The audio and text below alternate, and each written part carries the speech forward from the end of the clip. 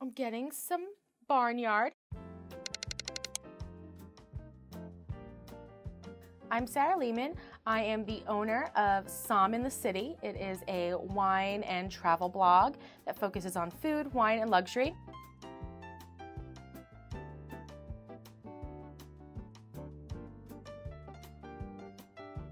Give it a nice swirl first. It's quite fruity, but it's a little mild.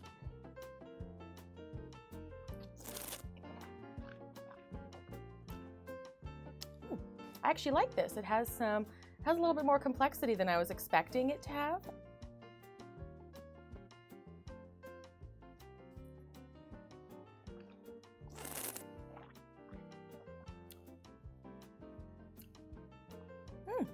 Wow, this is definitely not as powerful as the Cabernet that I would expect. It's just really approachable and very friendly, and I think this is it's a good Cabernet.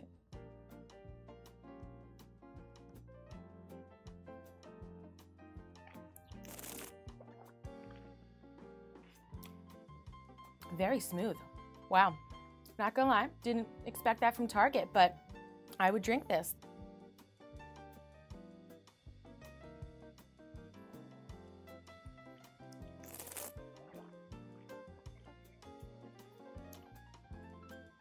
This one's definitely spicy.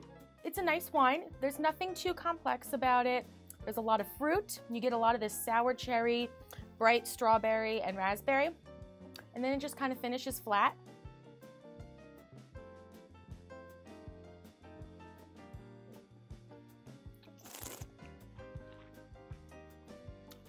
Oh, excellent. Wow. All right, so right off the bat, you're getting a lot of this cranberry and currants. Then you're getting this really nice, like, meatiness and like some nice cocoa. I really like the sweet baking spice I'm also getting in this. I feel like this wine has a lot of layers.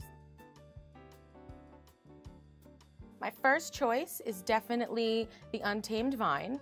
I think that this definitely showed everything that I love about California and California wines. I would say my second favorite would actually be the Kirkland. I was pleasantly surprised by that. It had some personality to it, and I really would not knock this wine. For my third, I would have to go with the Collection. Then I would say my fourth one would be the Charles Shaw. I just thought that this wasn't as strong as the other feel. Lastly, it would be the Wesley Farms, and that's just because I felt that it just tastes very commercial.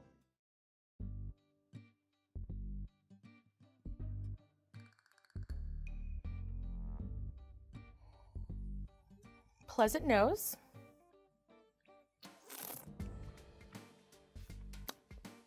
I think it's definitely very typical of Pinot Grigio. This is what I would expect from it. Not as much acidity as I thought it would have, which is pleasant because sometimes Pinot Grigio can be a little too racy and aggressive. But what I really like about this wine is the fact that it's medium-bodied and it has a really smooth finish.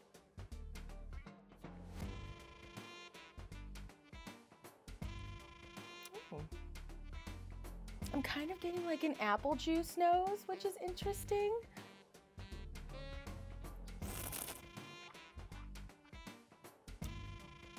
So this one definitely has a lot more acidity than the Costco. It's almost like a creamy wine. The acidity is right there in the beginning of the wine, and then it just kind of smooths out and it becomes creamy. It's really interesting, but it's really reminding me of apple juice. Ooh, right off the nose, you get a lot of citrus. I'm getting some white flower. Okay, so this one has a lot more of like the citrus skin. So we're getting a lot of this lime peel, and I'm getting a little bit of a candied lemon, but it's nothing too sweet. This wine is still very dry.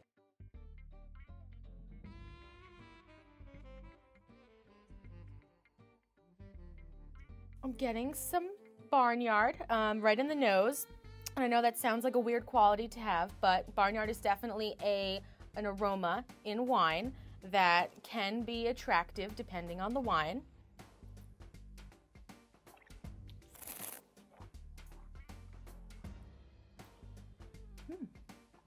Yeah. Yellow apple, hay. It's got acidity. got some lime in there. I really like it. Out of my top favorites, I would say the collection won my heart this time. It was just really fun, and I would drink this all the time. The Kirkland, again, surprised me. I am wondering if I should start going to Costco and buying some wine. And then I would say the Wesley Farms definitely would be my third choice. And the fourth would be the Trader Joe's Shaw. It was my least favorite. It didn't have as much personality as the other three.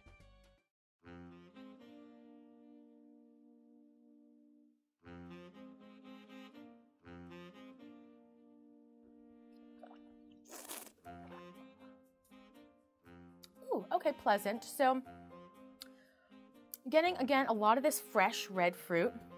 It's really a kind of a juicy wine. You have just enough acidity to get this drying sensation in your mouth. But what I really enjoy about this is that, to me, it tastes like a typical California rosé. This is an easy to drink wine.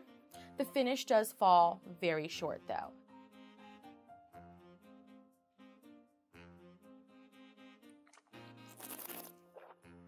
This wine has a lot more acidity.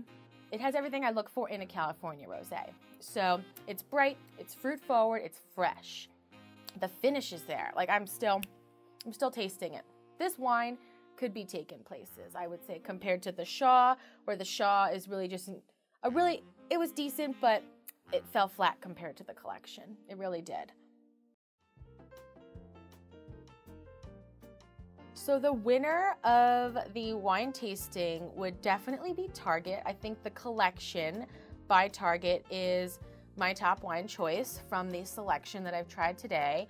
I was pleasantly surprised by all three of these wines. They met a lot of my qualifications, which includes taste, aromas, complexity, as well as finish. So if I were to say bring something that was less expensive to my friends, but from California, I would go with the collection. I think out of all the three wines I tried from them, they really all struck me in very different ways, but in very positive ways. And I would buy them.